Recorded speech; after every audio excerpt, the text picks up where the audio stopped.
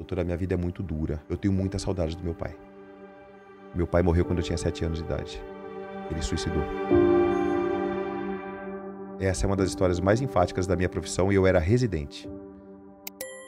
Uma paciente muito querida, que não era minha paciente, tinha tido câncer de mama há 30 anos atrás, isso era em 2009. Desenvolveu um quadro metastático grave. Ela só confiava em mim. Daniel, tô muito mal. Eu não falei nada, só falei, nós estamos juntos. E assim foi. Meses difíceis, controlando, e um dia ela internou. Ela ia morrer. Sim.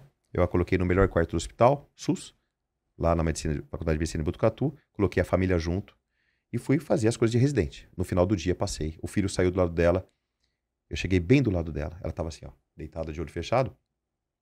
Eu abaixei bem no ouvido dela. Falei, Edna, olha quem tá aqui. Ela abriu o olho assim, ela olhou pra mim.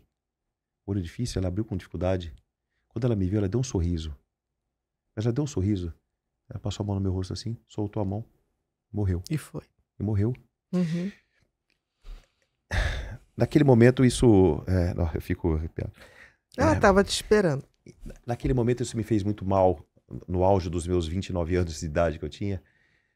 E depois, uns 5, 6 anos depois, quando isso aconteceu pela segunda vez, eu entendi o quanto valioso tinha sido aquele momento. Porque ela dedicou para mim o último sorriso da vida dela. Com certeza. Eu ganhei, na última iniciativa dela, um sorriso e um afago no rosto, como a última coisa que ela fez na vida foi para mim. O que isso quer dizer? Naquele momento da morte, eu não fui para abraçá-la, eu fui falar, estamos juntos daqui em diante. Ela sorriu e foi, partiu. Então eu acho que eu já era peregrino. Com certeza. Eu acho que eu já era peregrino. Com certeza. Ainda não estava botando o pé na estrada. Só que mas você era só peregrino. não sabe que você é peregrina. Você é peregrina. Porque eu te acompanho há muito tempo. Esse brilho no olhar que você tem é de um peregrino. Você só vai descobrir quando você for peregrinar. São 300 quilômetros? Não! Pode ser um dia, pode ser 20 quilômetros. Uhum. A peregrinação, ela nada mais é do que uma conjunção de energias até um local. Você não precisa ser católico. Você não precisa ser devoto igual somos. Não, eu acho até que aquilo que a gente está falando é espiritualidade. Nós não estamos falando de religiosidade. Nós estamos falando... Muito obrigada. Nós estamos falando de espiritualidade. Exato. Todos nós temos uma dimensão espiritual. É isso. Você falou uma coisa linda. Existe uma coisa muito maior que todos nós e da qual derivamos. Então, quando você fala para um paciente, eu te amo,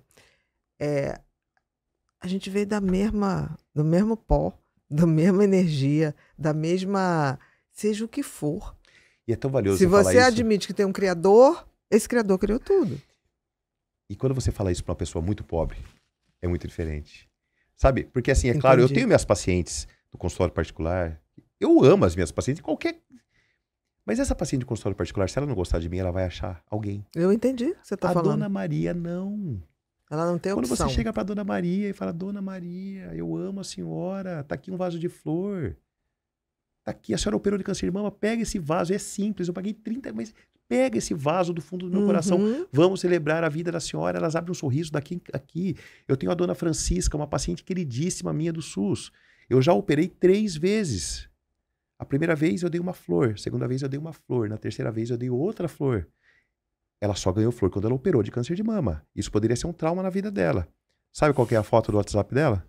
Eu, ela e a flor. Claro. Claro. Ela me considera o herói que dá flores para ela. Mesmo em circunstâncias... Mesmo tendo 3 vezes câncer de mama. Isso é muito valioso.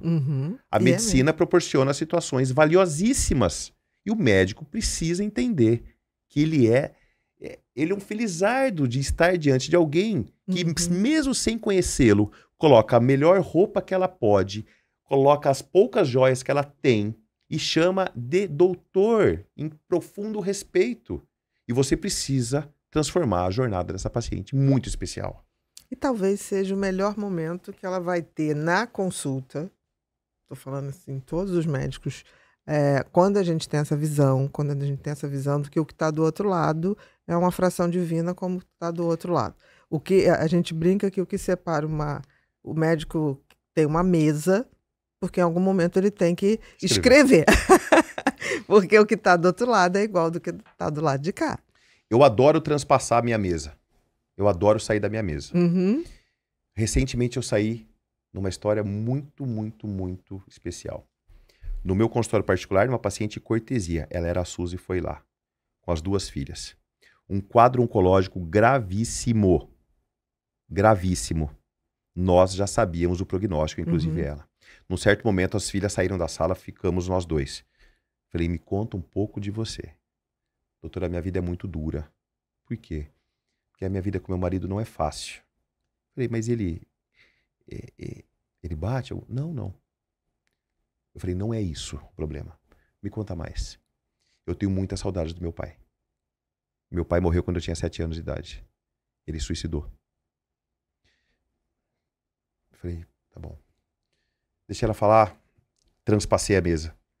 Fui num armário que eu tenho de bonecas de pano, tirei. Falei, quando ela olhou a boneca, ela fez assim. Como uma criança que vai ver 7 anos. Quando ela vai na Disney. Ela tinha 53 anos, tá? Sim, na época. Nesse momento. Não, isso faz 2, 3 semanas.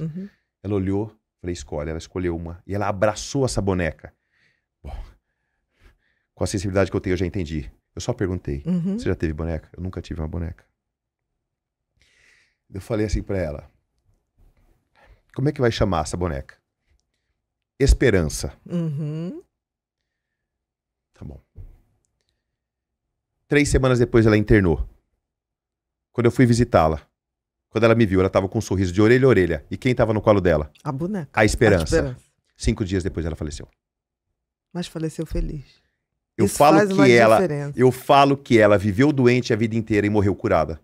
E talvez aquela esperança transformou os últimos 15 ou 3 semanas da vida dela com alívio. Com certeza. Partiu cedo, mas com esperança. Se isso não for valioso, o que é valioso na nossa vida? Uma boneca de pano? Mas é muito mais que uma boneca de mais. pano. É transpassar a flor mesa. É muito mais. É transpassar a mesa. É transpassar a mesa. Exatamente. É isso.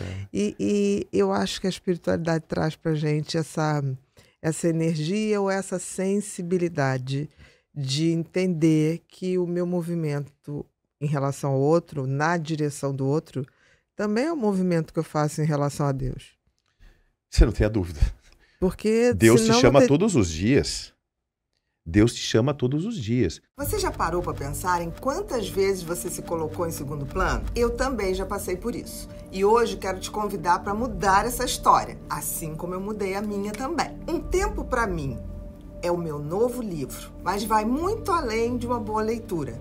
Ele é um guia para que você redescubra a importância de tirar um tempo só para você. Ele já está disponível em pré-venda na Amazon. Ele é a sua oportunidade de embarcar em uma jornada de autocuidado e autoconhecimento que pode transformar a sua vida. Não quero mais você se colocando em segundo plano, mas o que esperar desse lançamento? A cada dia do ano, uma nova reflexão que vai te fazer parar, pensar e se conectar com as suas emoções. Você terá 365 dias de aprendizado e crescimento pessoal ao seu alcance. Cada página é um lembrete para que você olhe para dentro, valorize quem você é realmente e cuide do que há de mais importante, a sua mente. E como garantir o seu? É fácil. O livro está disponível na Amazon e nas principais livrarias online do Brasil. Não perca tempo e reserva o seu exemplar agora mesmo. Eu te encontro nas páginas desse valioso autocuidado que está por vir. Um grande beijo e a gente se encontra lá no nosso tempo.